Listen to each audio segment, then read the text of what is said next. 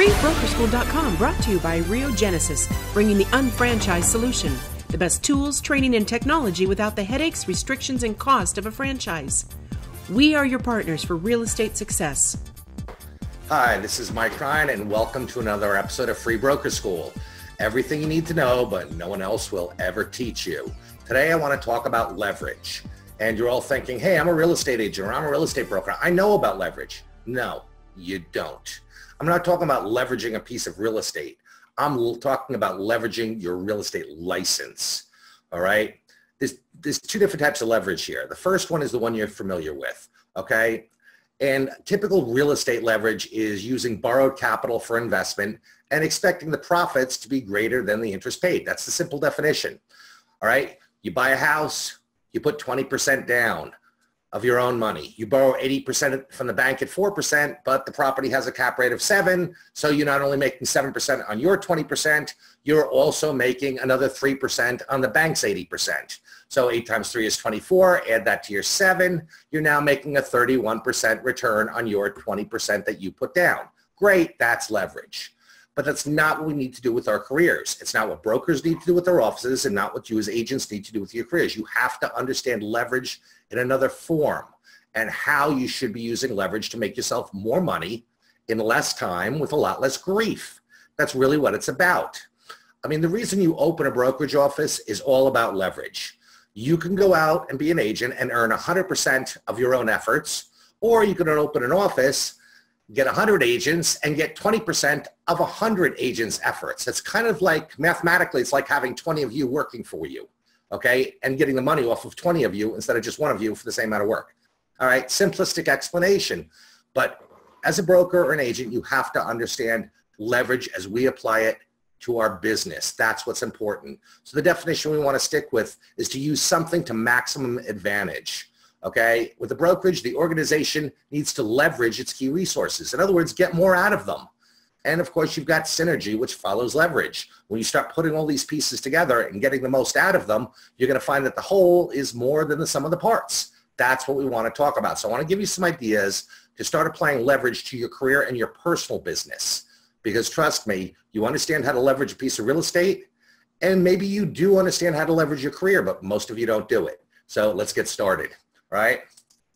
In real estate, what do we leverage in our careers? Well, we leverage capital. Everybody leverages capital. That's money or credit.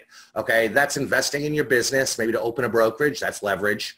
Okay, and that's capital expenditure. A nice car, so you look good with the clients, spending money on ads.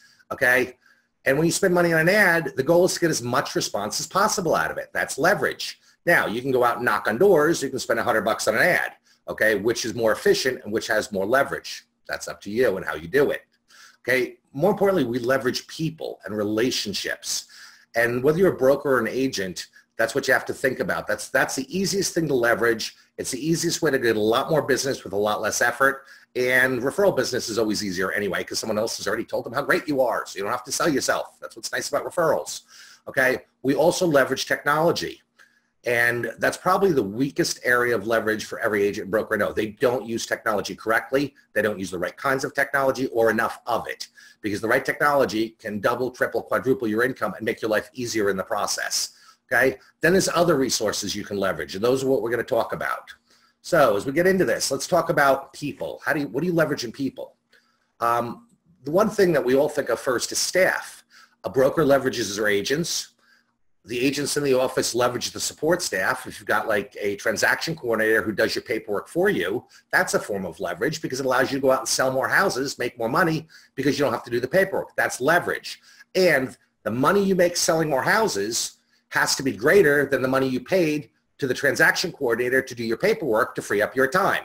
Again, positive leverage, because there is such a thing as negative leverage where things actually cost you more than they're worth paying. Okay? So leveraging staff.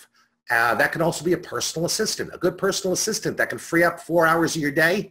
I mean, my God, at 20 hours a transaction, that's 4 deals a month, which at $6,000 a transaction on average is 24 grand. So even if you have to pay pay a personal assistant 50 grand a year, it's a bargain because you're still 150 ahead. So think of those things. That's another form of leverage.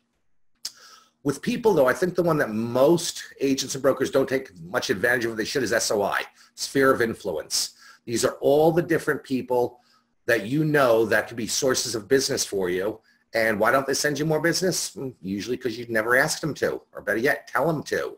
Okay, leverage your SOI. Then we should also be leveraging our relationships. Now, SOI can mean a lot of different things, but for this purpose, I'm going to think about it more as personal friendships, personal relationships, your friends from the country club, your friends from the bowling alley, from their church, wherever you are. Okay, most people know at least 100 people well enough to ask them for business. And if you can get those 100 people telling their friends, because they all know 100 people, well, there's your career. Done, over. It's all the business you'll ever need because all you ever handle. Okay, but other relationships, business relationships, your attorney, your accountant, your dentist, your doctor, all the people you know and you do business with, and the relationships that are really great are two-way relationships that are synergistic, where both people gain.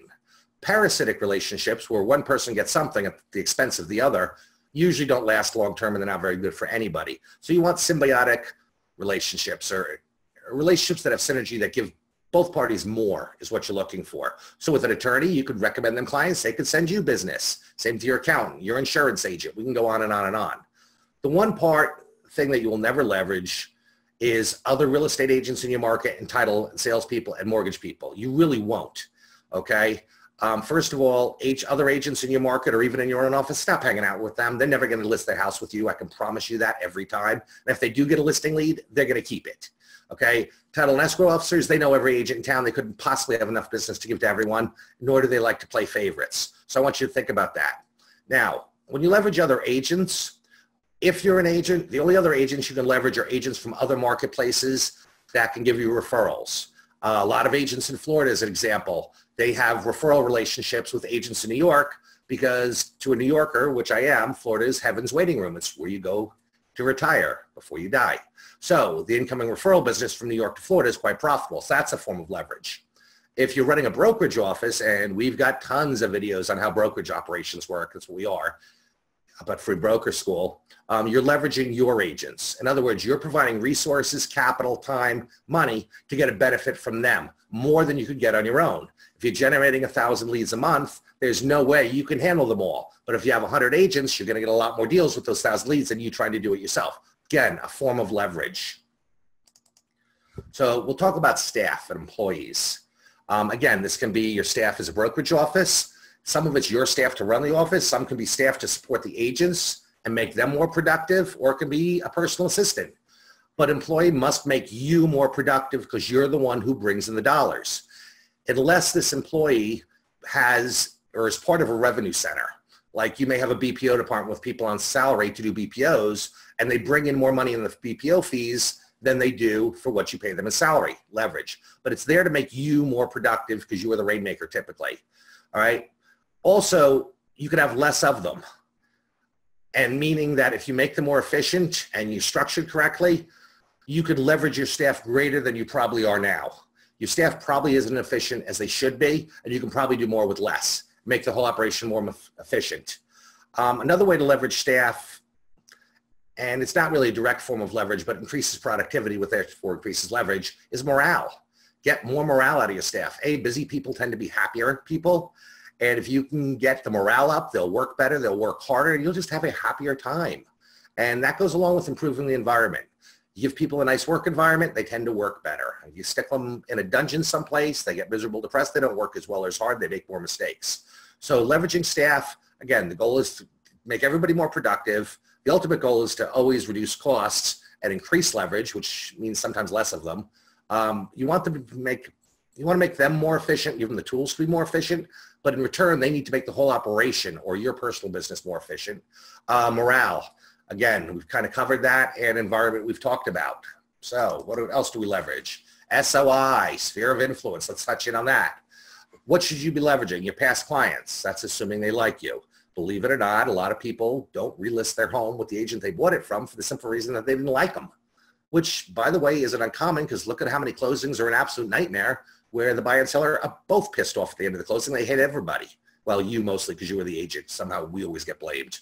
All right, but past clients, always a good source because they have a story to tell. They can tell someone firsthand how great you were, which is a third-party endorsement, which makes your job easier. Past buyers, past sellers, any type of repeat business you can generate, and referrals. That's leveraging your SOI.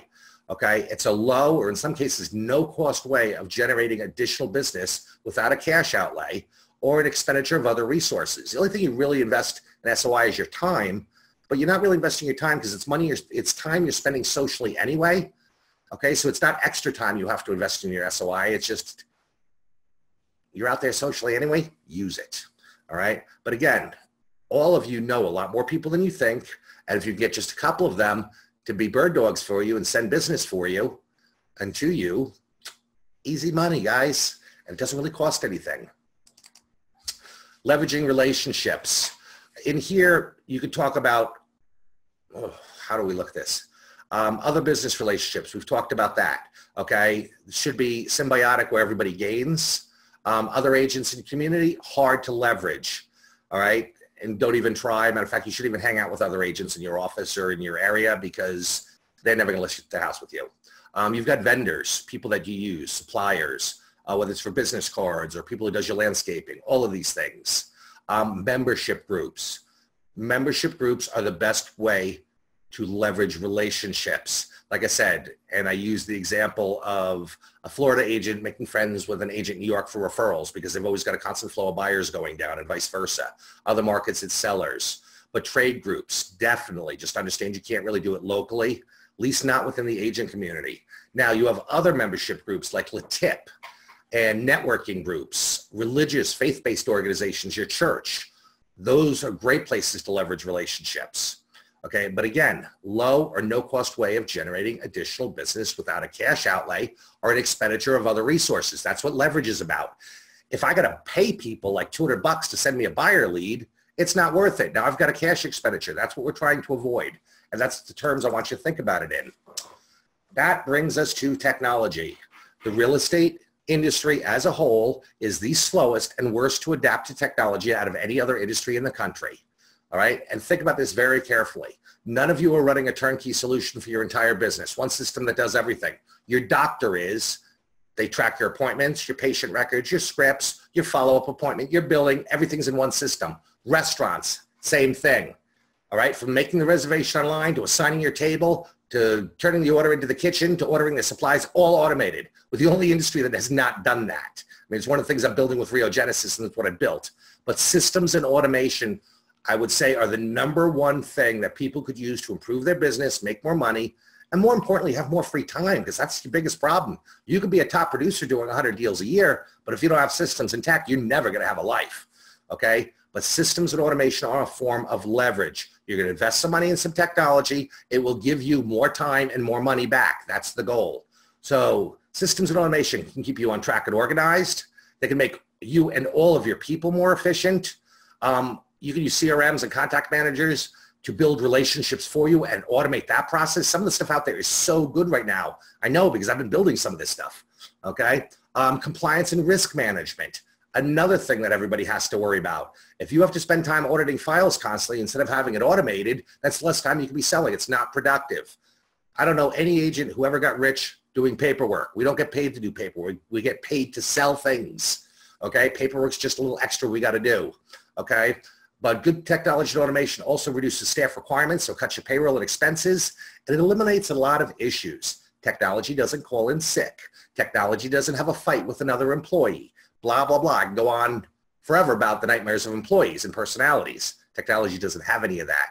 Technology works 24/7, and it doesn't get mad. It doesn't get upset. It doesn't get sick. It doesn't quit on you. I mean, technology is a beautiful thing. You should be using more of it. Okay? More importantly, your staff will make mistakes. Everybody does. Good technology doesn't make mistakes. It does exactly what you tell it to every time, okay? So when you go back to compliance or risk management, there you go. Technology doesn't forget or lose things. Employees do. Again, I think every real estate office could replace 1 or 2 employees with decent technology for 1/10 the cost and be 10 times more productive. I'm a big fan of that. We are the worst industry out there in the entire country as far as using technology and what's available to us. We're just slow to adapt. We're set in our ways. I don't know why we like paper and files, but we do. Okay, but it is the cheapest and most efficient way to become more productive is leveraging technology if you're an agent or a broker right now.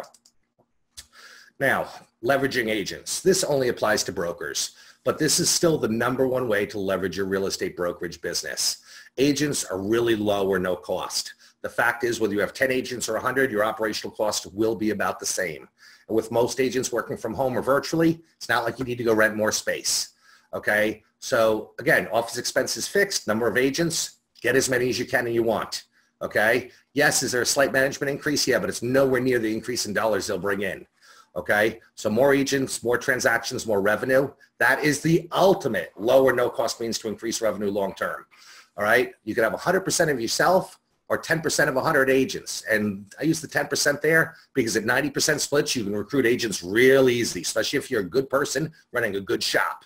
Still, take 10% of 100 agents, that's like having 10 of you. So it's 10 times your income right there. Okay, now, I know brokers say, well, the agents aren't like me. They're not. Well, they probably aren't. So you get more of them or you help them and train them. Well, not even train them. Okay, you can't really drive production through training. It's driven through culture. Anyway, tons of videos on this up on Free Broker School on how to do all of this. But I want you to rethink leverage. It has nothing to do with putting down 10% and borrowing 90% from a bank. You need to leverage your life. Leverage your license, leverage your business. That's what I'm talking about here. And if you do this, even if you do half of these things, you'll have more business, more money, and more free time, and a much less stressful life. Probably the number one mistake I see, and I'll be honest with you, I've trained thousands of agents at this point, maybe even thousands more have heard me speak. I don't even know how many brokers and offices I've coached over the years. It's got to be in the hundreds, maybe over 1,000 there too. But the very first conversation I have is let's look at what you have and how you're using it, because we've got a leverage issue here. So very important you take this to heart. Thanks, and go make money.